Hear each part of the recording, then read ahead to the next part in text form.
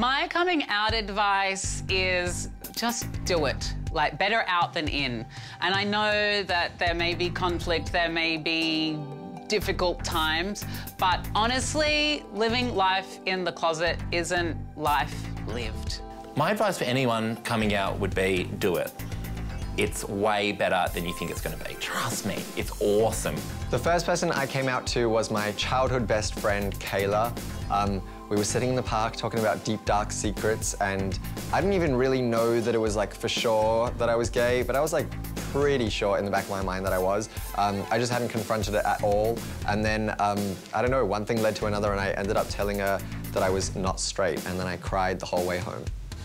Any advice I would think for young people coming out is tell someone who you really can trust. Don't be afraid to be yourself, and don't be afraid to tell someone and be honest. Because at the end of the day, you will feel like a weight's been lifted off your shoulder once you've told someone. Even if it's your dog, just telling someone your dog's not going to tell no one, or your cat. Kind of, they can't speak, but you'll feel 10 times better for it.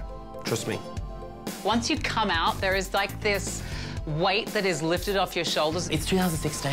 People don't have such a problem with it. Like you know, I thought when I came out, I would be ostracised. People would throw things at me. I thought it would be very dramatic. I thought I'd run away from home, join the circus, grow a beard, wear a lot of, like, flowing dresses. It wasn't like that. Literally, nothing happened. Nothing changed. I was the same person. I told my parents I was gay, and my mum goes, well, OK, cool, we're having pasta for dinner. I said, Mum, you didn't hear me. I said, I'm gay, I can't eat carbs. So the first person that I came out to was, in terms of the show, was Chloe, and she kept it a secret, obviously. But outside the show was my best friend, Victoria.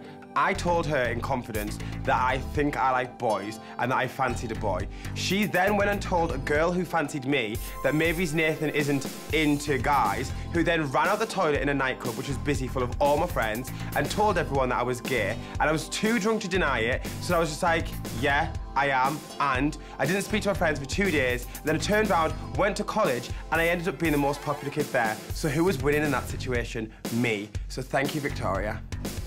I feel very grateful that my mum and dad are so supportive. And then I just came out to the rest of my friends and family when I was on Australian Idol. Everybody just was like, oh, that looks like Shane. Oh, that's Courtney. Oh, well, Shane is a homosexual. We've just worked that out.